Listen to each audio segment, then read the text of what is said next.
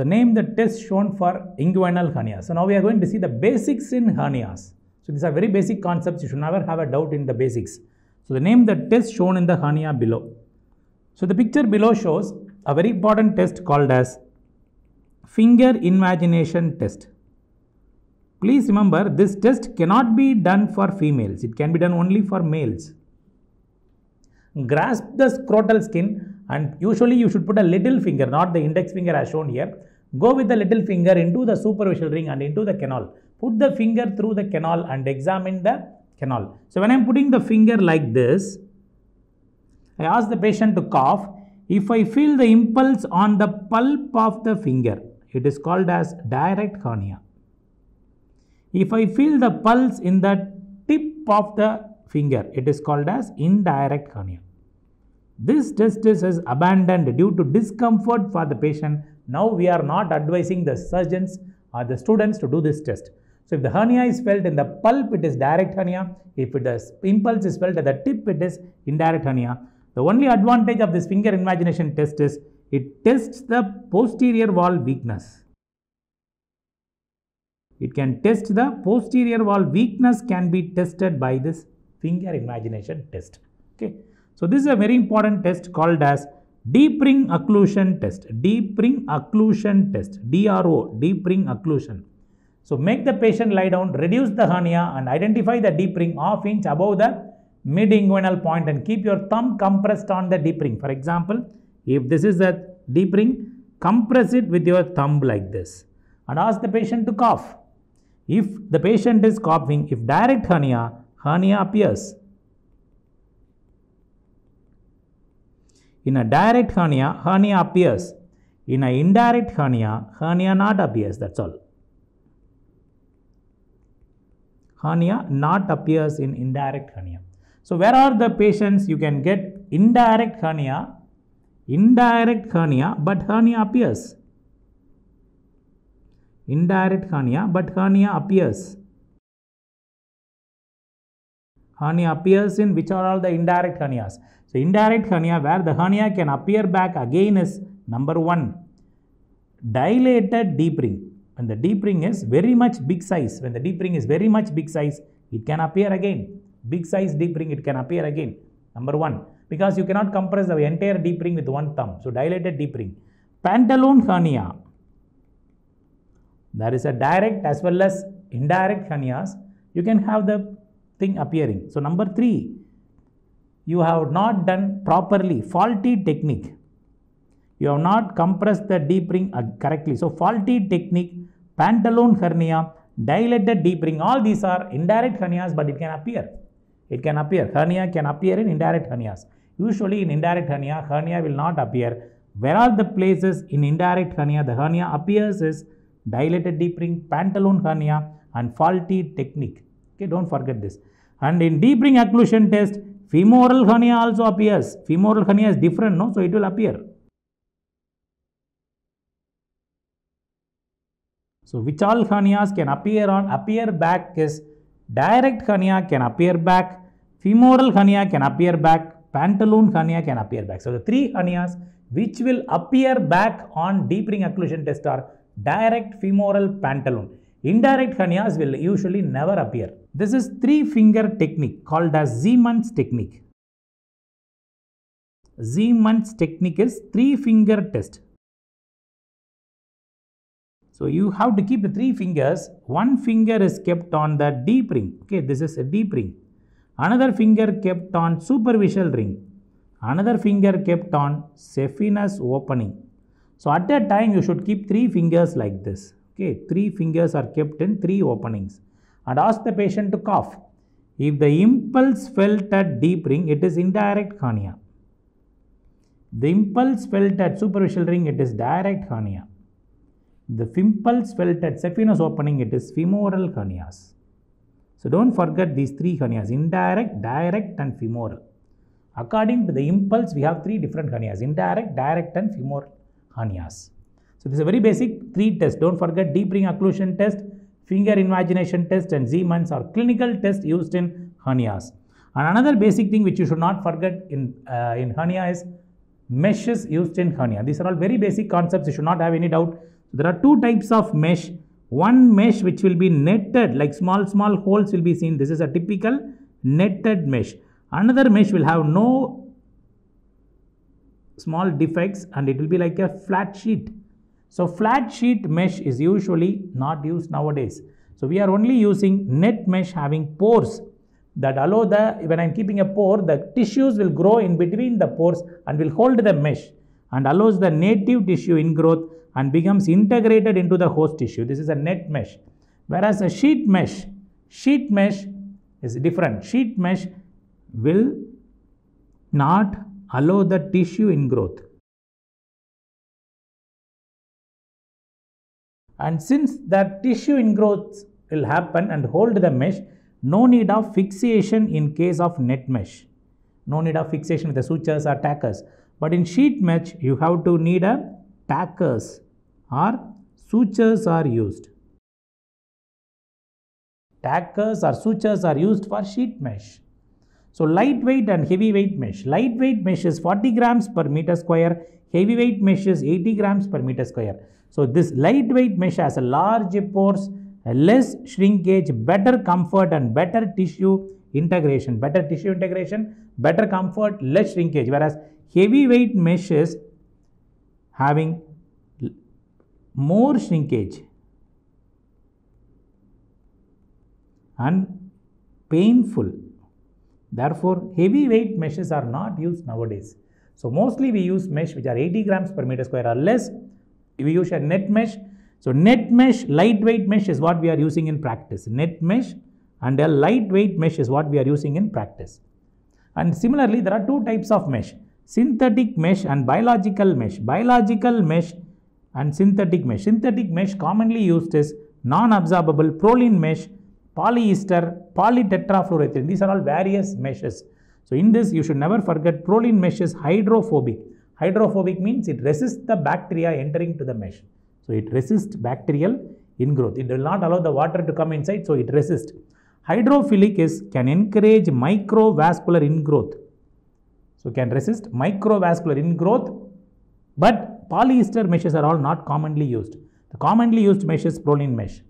So polytetrafluoroethylene is a flat sheet, as I told you, flat mesh and inert to tissue ingrowth and adhesion formation. We use PTFE mesh whenever we feel there may be an adhesion, but they are also less commonly used.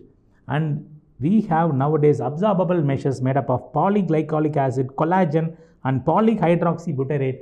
They are all not used in hernia repair. Please remember, absorbable meshes are not used in hernia repair. They are used in temporary abdominal closures and if there is a suture made to strengthen the suture line. That's all. Otherwise, absorbable meshes are not used in hernias. So the most commonly used mesh is Prolene mesh. Biological meshes are just provide a scaffold to encourage neovascular ingrowth, fibroblast proliferation and collagen formation. They get rapidly destroyed in infection and should not be used in infection. So biological mesh are just also used as a temporary closure of the abdomen. For example, an abdomen which is opened up, we have discussed like burst abdomen or any temporary cases, wound is having a big gap, we keep a biological mesh like this. We keep a biological mesh like this and it will naturally get absorbed along with the body. So they are rapidly destroyed in infection and you should not be used in incisional hernia repairs. You should not use a biological mesh.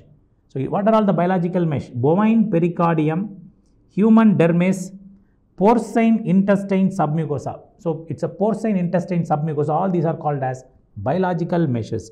So remember the golden rule. Prolene non-absorbable mesh should not be exposed to the abdominal contents like bowel, as they can cause dense adhesions to the bowel, and only absorbable mesh should be exposed to the bowel contents. For example, this is abdominal content. If I use a Prolene here like this, the bowel and all will come and adhere to this and cause severe problems. So bowel adherence can happen with the Prolene mesh. So don't use Prolene mesh in the abdominal content areas. So don't forget. Therefore, in such places, we have a mesh in which one side is made up of Prolene like this, another side is made up of an absorbable content like this, inner side. Towards the abdominal side, towards the bowel content side, we can use a polycellulose. or polygalactic acid, that is vicryl, and this side is Prolene mesh. This is called as a dual mesh. Outer side is towards the abdominal wall. Okay, this is towards the abdominal wall and this is towards the peritoneal side. Okay, towards the abdominal cavity is made up of, this is peritoneal cavity is made up of polycellulose, towards the wall is made up of Prolene. This is a typical dual mesh. So I want you to understand the concepts of mesh. Please understand the concepts of mesh. I am going to show you the various layers of abdomen. This is the skin. This is skin. This is the anterior rectus sheath. This is anterior rectus sheath. So anterior rectus sheath. What are the layers then? This is external oblique muscle. Okay, remember this is external oblique muscle. This is external oblique muscle. What's the next muscle is? The next muscle is internal oblique muscle. This is internal oblique muscle. This is a linea alba center point. This is internal oblique muscle. Then comes the rectus abdominis muscle. This is rectus abdominis muscle. Sorry, this is transversus abdominis muscle. So don't forget transverse abdominis, the external oblique, and this is internal oblique. And comes the most important layer. All of you know what is this layer? That is the most important layer called as fascia transversalis. And then comes our important basic layer, that is a peritoneum. This is peritoneal layer. And here there are bowel contents. Please remember, these are the bowel contents inside. So hernia is nothing but something coming out like this. Through this place, there is a hernia coming out. So now I can keep mesh in three methods. Method number 1, I can keep a mesh just below the skin on the anterior rectus sheath. This mesh method is called as onlay mesh. I am telling you all Prolene meshes. I am keeping Prolene mesh, onlay mesh. This is an onlay mesh kept on the anterior wall. On the top of the muscle or fascia in the subcutaneous space is onlay mesh. This is onlay mesh. And once upon a time, people used one mesh called as inlay mesh, which is kept into the defect like this, which is no more advised. It is inlay mesh. It is abandoned because it is not going to cover the defect in a wider way. The concept is, if there is a defect, you should cover it 2 to 5 centimeter all around. So mesh should cover a defect 2 to 5 centimeter all around. That is a rule. If there is a defect, it should cover. This is a defect means I should keep it 2 to 5 centimeter on all around. So therefore inlay mesh is kept within the defect, is no more used. It is because it can cause more chances of recurrence. Therefore it is abandoned. Then came a very interesting mesh called as sublay mesh, deep to the muscles in the abdominal wall like this. It is one sublay mesh. Sublay is of many types. This is a sublay mesh. This is sublay mesh which is kept extraperitoneally, and this is sublay mesh which is kept intraperitoneally. Please remember, intraperitoneal sublay mesh. This is extraperitoneal sublay mesh. I already told you what should never be done. Intraperitoneally, I should not keep Prolene mesh. If I keep Prolene mesh intraperitoneally, what will happen? It can cause adherence of the bowel. Therefore, extraperitoneal mesh is preferred, which will be kept in between the muscle layers as shown here. Never do intraperitoneal mesh due to risk of adhesions. Don't do intraperitoneal mesh due to risk of adhesion. So this is from Bailey and Love. This is onlay mesh above.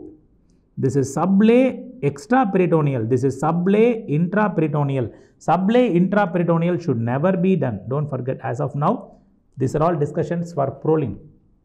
So there came a new operation now called as I told you, this is a fascia transversalis. This is peritoneum.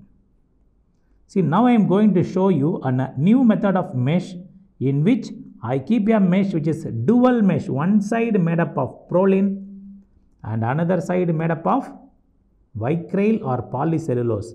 This is a very costly mesh. It will be costing around 25,000 rupees. It is a dual mesh which I can keep it by laparoscopy. During laparoscopy, these are all bowel means. In an incisional hernia like this, if there is a hernia here like this, I can keep a mesh. This is abdominal wall. I can keep a mesh like this from inside. This surgery is called as IPOM. It is laparoscopically done. Intraperitoneal onlay mesh. This is our latest treatment of choice for incisional hernias. So the treatment of choice for incisional hernias from Bailey and Love is IPOM. Intraperitoneal, I can go and keep it inside like this. I can keep the mesh from inside called as intraperitoneal onlay mesh. It is usually done with only dual mesh, which is a very costly mesh. Okay, dual mesh. So don't forget intraperitoneal onlay mesh. It's a very basic concepts. You should not forget about the basics of mesh repairs. Okay.